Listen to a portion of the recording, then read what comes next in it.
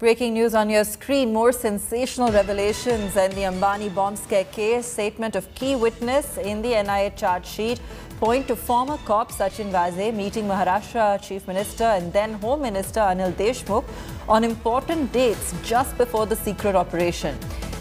The operation was to place gelatine sticks and threat letters in a Scorpio car outside businessman Mukesh Ambani's residence. Former Mumbai cop Sachin Vaze had visited then Home Minister Anil Deshmukh.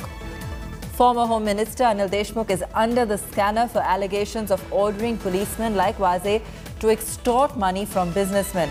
That case is being investigated by CBI and ED.